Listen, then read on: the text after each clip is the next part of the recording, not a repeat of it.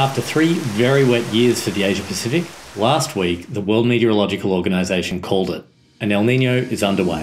In Australia, El Nino is typically associated with warmer than average and drier than average weather conditions. Authorities are gearing up for possible impacts right around the region, whether it's smoky haze in Southeast Asia, fires and drought in Australia, or a shortage of critical monsoonal rains in India. Combined with more greenhouse gases in the atmosphere than ever before, this El Nino could help break global temperature records. And climate change is also affecting how we forecast El Nino.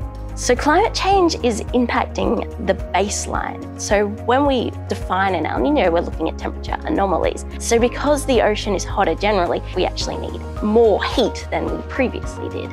And so there's a lot of debate going on about whether we need to redefine our El Nino definitions to take into account climate change.